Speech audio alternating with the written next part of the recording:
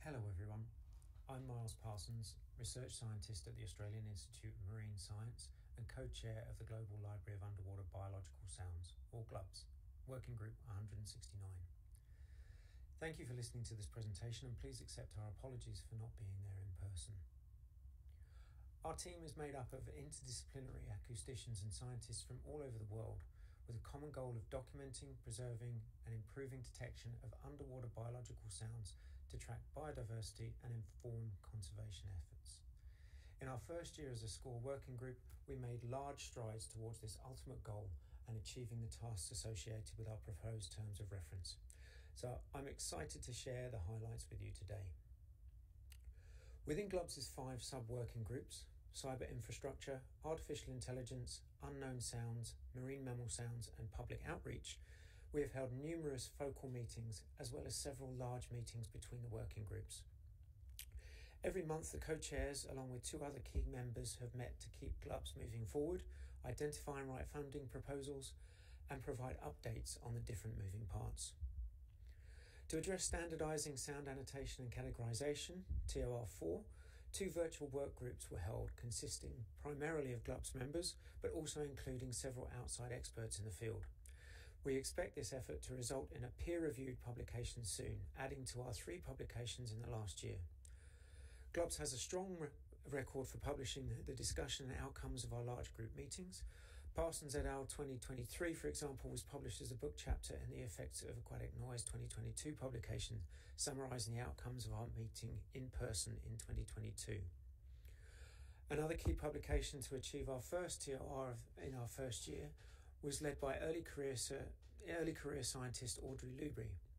Published in Scientific Data, we created an inventory of a roughly 36,000 species categorised by their confirmed or predicted soniferous behaviour underwater.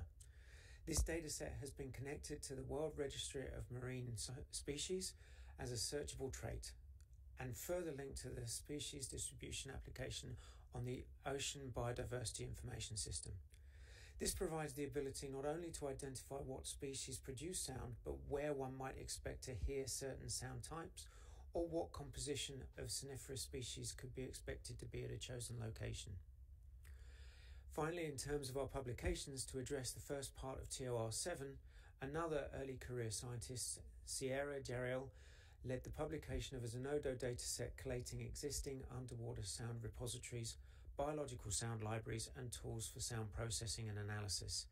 This was also integrated into our website glubs.org.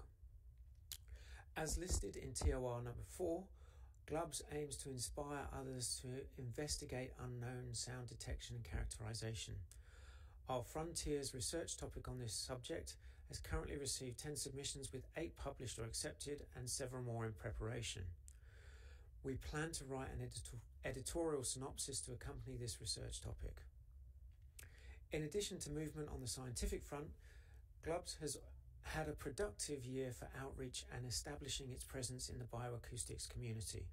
We have presented GLUBS at several conferences, including the Acoustical Society of America, both in Australia in 2023 and Canada in 2024, Ocean Sciences meeting in the US, African Bioacoustics Community Conference and the World Ecoacoustics Congress in Spain this summer, through talks, plenaries, posters or small sessions.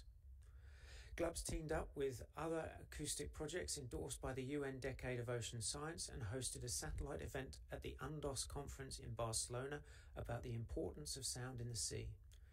Finally, we have had tremendous success with the outreach surrounding our second World Oceans Passive Acoustic Monitoring Day, or WPAM Day, with more than 400 planned recording sites from over 100 different contributing institutes.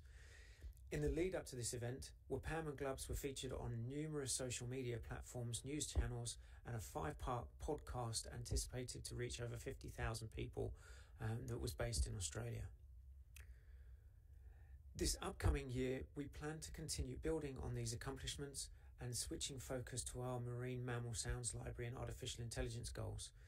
We have several papers in progress that are expected to be published soon, including a perspective piece on current artificial intelligence practices and annotation standardization for machine learning. We want to thank SCOR and the RQOE for their support and continued guidance. Thank you for your time.